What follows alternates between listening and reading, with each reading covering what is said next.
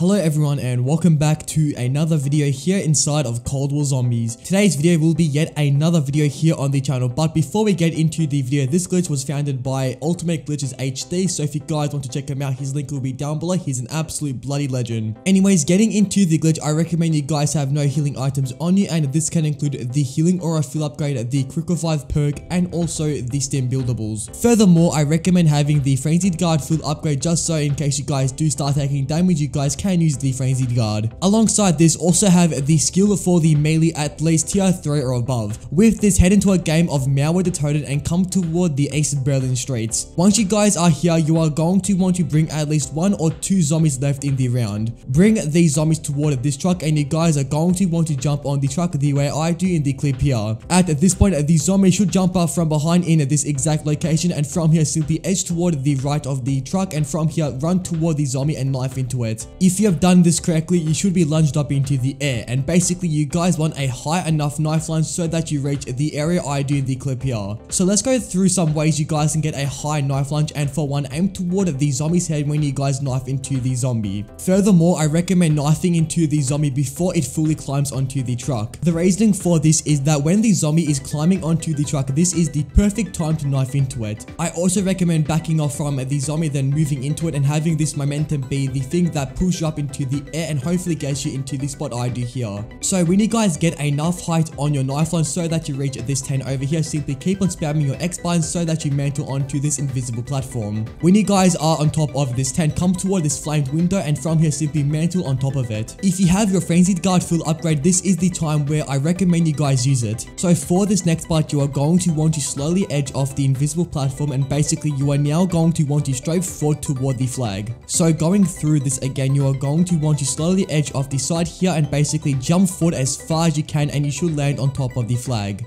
Once you have done this, simply edge off the wall slowly until you reach this balcony. Once you get to this balcony, come toward the middle of the first and the second balcony, and from here keep on pushing down until you guys eventually push under. Just make sure when you guys fall in between the balcony that you are pushing toward the left side so that you don't fall and completely ruin the glitch. When you're in this area, all of these zombies should pile up exactly where you did the knife lunge on the truck. You may realize that you guys can't yet see the zombies, so to change this, simply come toward the left of this platform and you should start to see the zombies on the truck. If you are wondering, yes, the Panzer's long range attacks can hit you as well as the Disciples. For this, I recommend having the Ring of Fire full upgrade so that you can kill these guys as efficiently as possible. You may also realize that you can't grab ammo from power-ups or from zombie drops. The only way to grab ammo is after a tormented round, and ammo power-up will spawn right on you. Overall, this is a pretty nice glitch which you guys can use to go through rounds and get more XP and tier progression here inside of Cold War. Anyways, that is it for today's video. If you guys have enjoyed the video or if you guys have found it helpful, then please do consider smashing the like button. This helps the video spread out to more viewers on the platform and overall just helps the channel out tremendously. Anyways, till next time, goodbye.